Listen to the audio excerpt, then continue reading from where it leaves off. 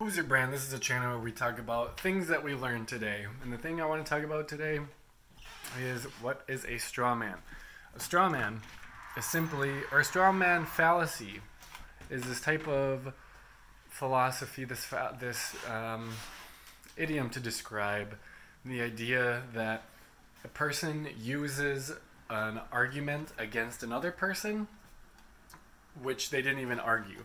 So an example would be if I said, I think pigs are a little bit fat and maybe we should cut back the amount of food we feed to pigs. A straw man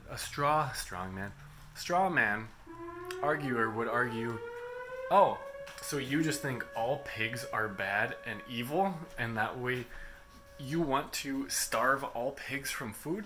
That is an example of a straw man fallacy, which is being commonly used today.